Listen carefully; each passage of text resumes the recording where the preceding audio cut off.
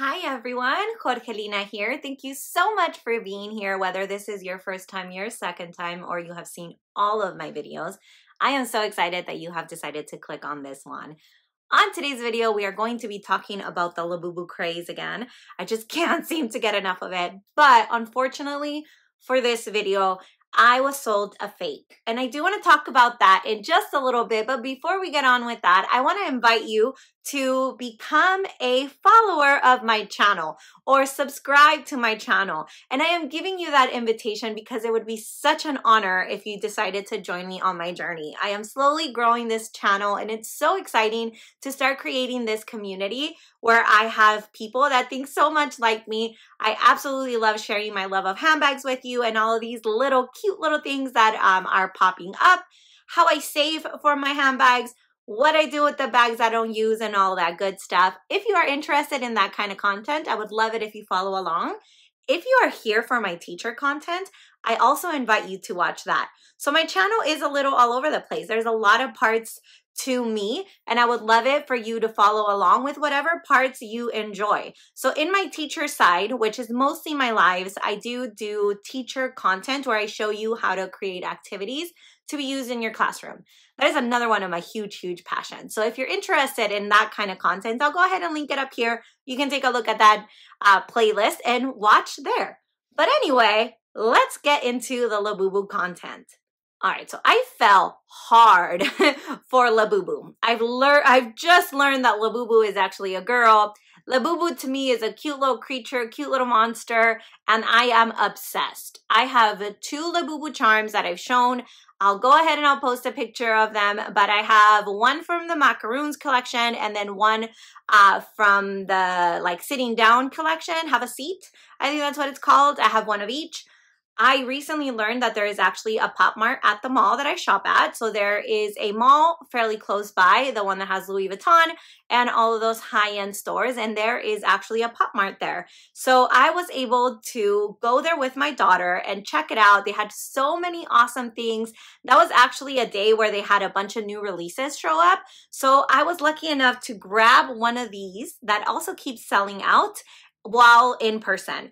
And then I grabbed a couple of other things, but unfortunately, or fortunately for her, my daughter ended up keeping all of them. So this is the only thing I was able to keep. So I haven't opened her yet. She's adorable. She's the cheer up baby, but I can totally see myself using this awesome cutie during Pride Month. So in the month of June, I'll definitely be whipping her out quite a bit, but I'll use her throughout the year as well. I think she is adorable. She is going to go in a lot of different bags depending on the mood that I'm feeling. I definitely have to be cheerful even though this is a cheer up baby. She's sad, yet she's so cute and happy. I don't know, at the same time. But anyway, why do I bring this one up? And this is because I wanted to do a comparison to the one that is clearly a fake and talk about what I'm going to do with that. I will put a big disclaimer here. I don't care what people do with their money. I honestly don't. I am not one to go and buy fakes, right? I wouldn't do that knowingly, but I am not one to judge. What you do with your money is up to you. I'm never going to get into that topic. It's not up for debate for me. It just is what it is. You do what makes you happy. I do what makes me happy. I do what keeps my mind at ease, and that is shopping authentic. That's what I do, right? And I also have this clear rule where I will not pay overprice. This is in the same line. I understand why there is a market and why people pay above retail for certain things. I am just not one of those people. If I didn't catch something at the right time, it just was not meant to be. Will I buy things after that time if they are on for sale? Absolutely, right? Like Didi Bean says, allergic to full price, totally for that. That to me makes a huge amount of sense. Waiting until it goes down in price, right? But for things that go up in price, that is just not who I am. And that should have been my first giveaway when I saw this little cutie for sale on eBay for full price. So this was really, I mean, I just got here, but it was before I really knew the craze. So I was talking quite a bit. I've been talking with my friend Julia from Things I Love. I'll link her channel below. She posts a lot of videos of her daughter, but she is actually one of the reasons why I got into handbags. Not one of the reasons why I got into YouTube, but Julia and I were pregnant around the same time, and that's when I started really heavily going into social media, just kind of looking for friendships and people that had things in common with me in terms of the pregnancy. So this was early on. I had a miscarriage. Anyway, I don't really want to get into that, but that's how I met Julia. And then Julia had this huge passion for makeup, which I was also really into. I have since skin issues have gone away from that, but then she started introducing me to handbags through her channel.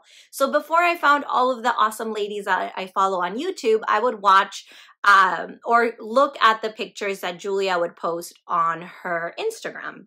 Anyway, Julia has always been a collector of all kinds of things, from pop figures to like Legos to all kinds of little fandom things. So she's always been a collector.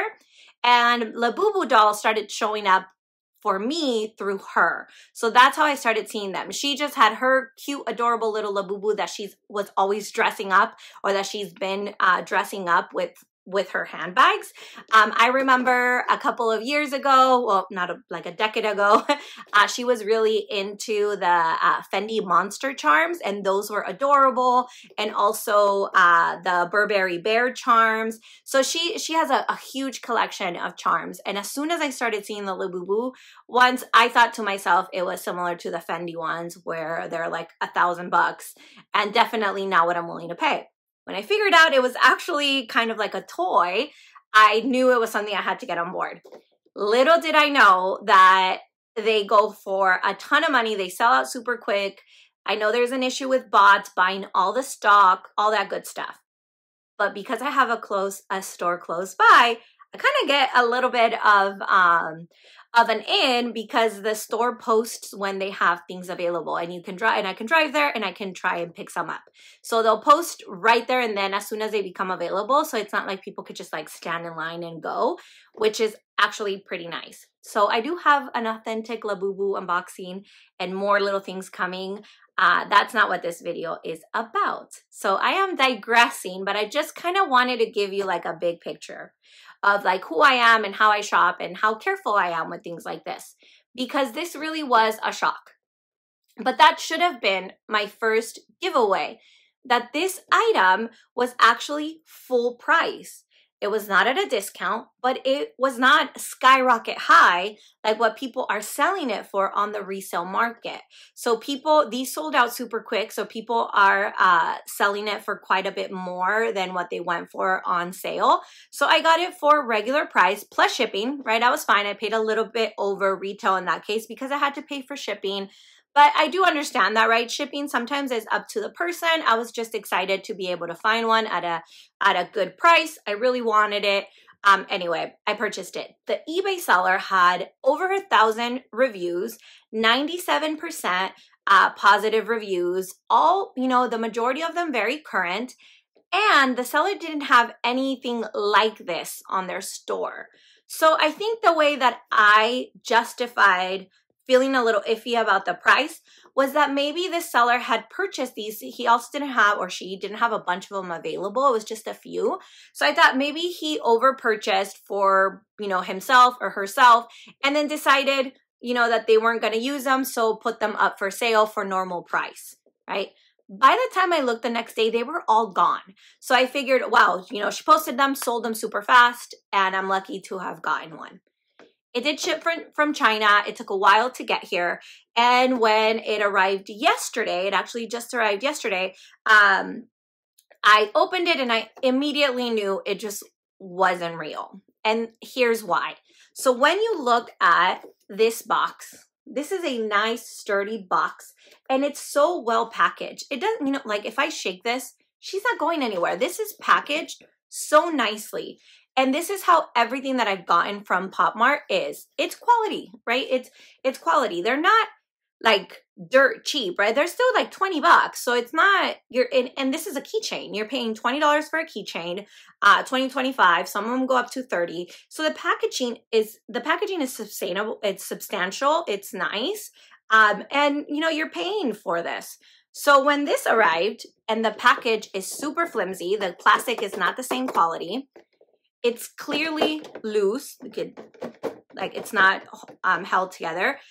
This is backwards. The lid is 100% backwards. This lid here, right, that opens, is what holds this paper back.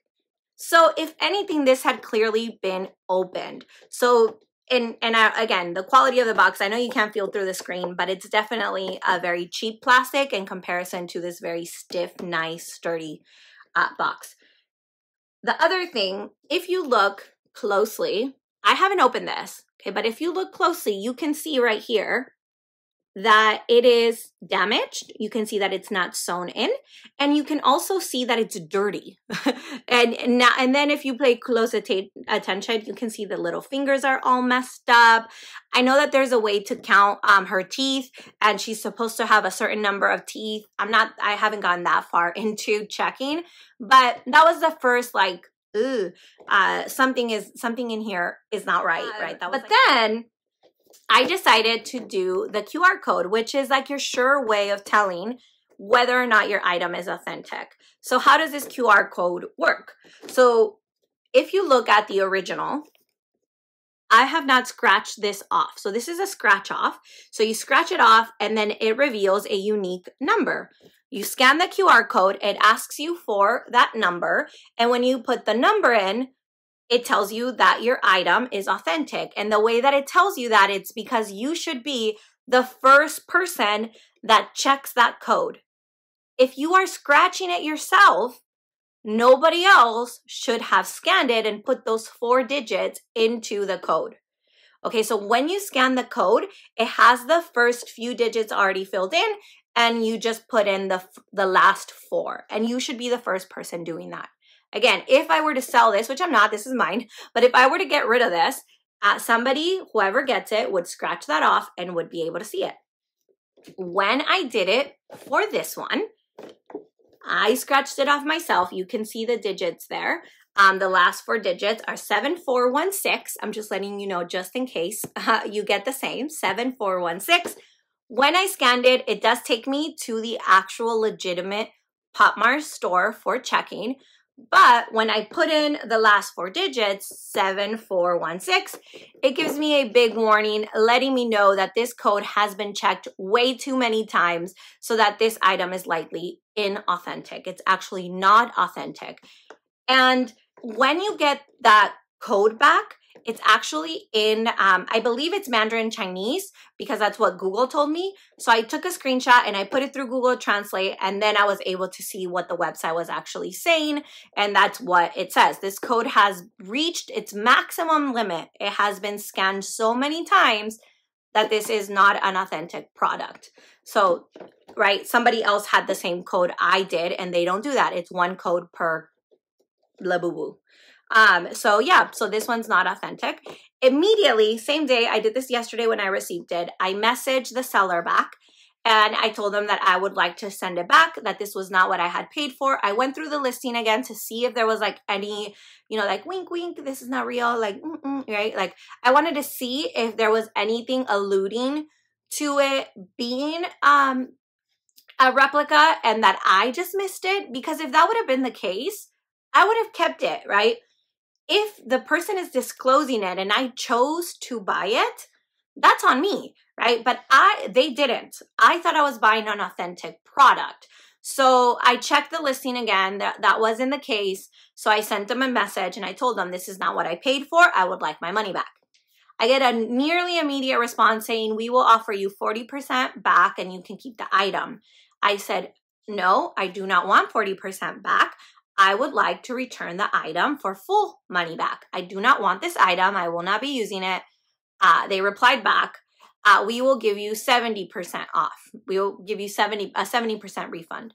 I responded again, no, thank you. I do not want 70%. I would like a full refund, and I will send you the product back. they reply, we will give you 90%. And I responded back, no, I do not want 90%. I want my money back. I want to send this back to you. I do not want it. I want my money back because this is not what I purchased. Not at 10%, not at 80, not at anything. This is not what I paid for. So then finally they sent me back that, okay, they will give me my money back and that I can keep the product. I was like, okay, well, all of that for this. So I am going to be keeping this. They are going to be giving my money back. I am not going to open it or touch it or anything until I receive my money back in case I need to report it to eBay. It's not that big of a deal. It's $30 after tax and everything, but it's just the principle that this is not what I paid for. So if my money comes back, I'll end up giving this to my daughter to play with. She can put it on her backpack or something, but it's definitely not something that's going to go on my handbags. And when I went back into that, I noticed that the listing had actually been taken down by eBay, and it says this listing was removed due to violations to eBay policy.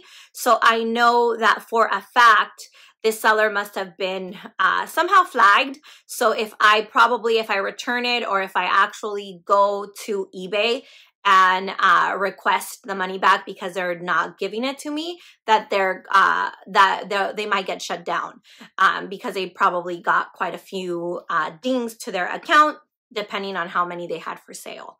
So that's as much as I know. I will wait for my money back and then see where it goes from there, but I don't intend to keep it. I am kind of bummed because I did want the Halloween edition, but it is what it is, right? It's not for me. I'm not going to pay above retail. If it's not meant to be, it's not meant to be.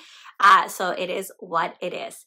But I do have a large, really large unboxing. I'm talking at least 12, 13 items coming from PopMart. I went a little overboard. I am going to be giving some of them away to candy and things like that. But I do have a couple specific ones that I want. I got a couple of Labubus. I got some from the Powerpuff Girls that I'm going to be giving to my daughter and trading with Amy. So I do have quite a large unboxing to do, and I'm super, super excited. I can't wait to do that. I hope that you consider subscribing to my channel if you like this type of content. Go ahead, leave me a like, keep the conversation going in the comments. I love interacting with you all, and I cannot wait to see you on the next one. Bye!